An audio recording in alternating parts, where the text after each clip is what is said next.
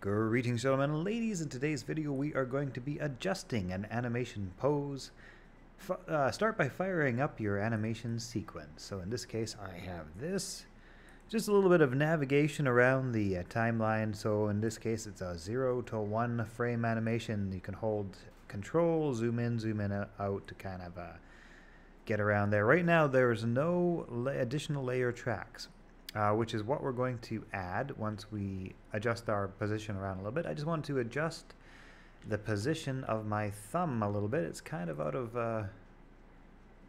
place.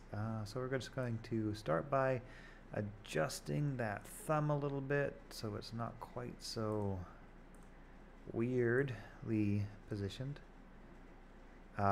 Just kind of adjusting bone by bone, doing a little bit of rotation. Trying to find what looks right. It's kind of weird to adjust in three-dimensional space instead of along a bone's like natural axis. Maybe there's a way to do that. If you guys know, anybody knows in the comments how to adjust based on a bone's orientation instead of what seems to be like the relative space of the camera viewport, let me know in the comments. I would like to figure that out.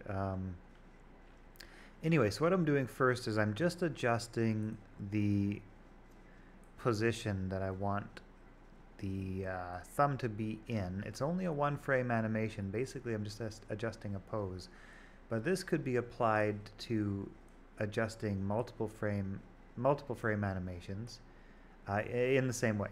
In very much the same way as we're going to show you in just a sec. So once I've got everything sort of how I want it, what I'm going to want to do here is I've got my thumb bones, right? And that's what we adjusted, is just the thumb bones.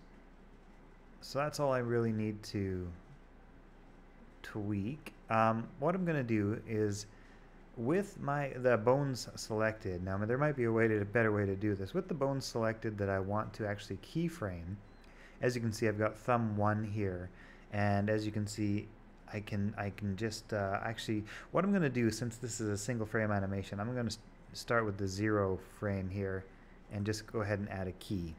Now in this case I think it detected that I adjusted thumbs 1, 2, and 3. Or maybe it had to do with me clicking on the starting thumb bone. I'm not entirely sure.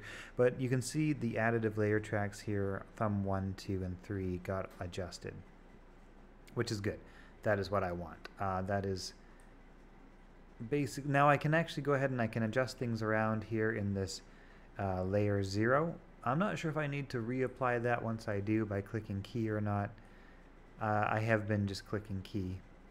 Not pro, that's for sure, guys. I don't know what I'm talking about. Don't listen to me. That being said, if you're not sure how to do this, this seems to do the trick. Yeah, just looking for like a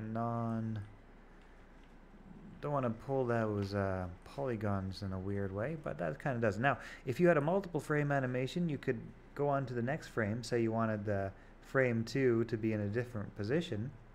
You would just go to the frame that you want to adjust your bone, and then click key, and it will tween from 0 to 1 in that case. So for example, yeah, anyway, I think you guys know what I mean there. Let's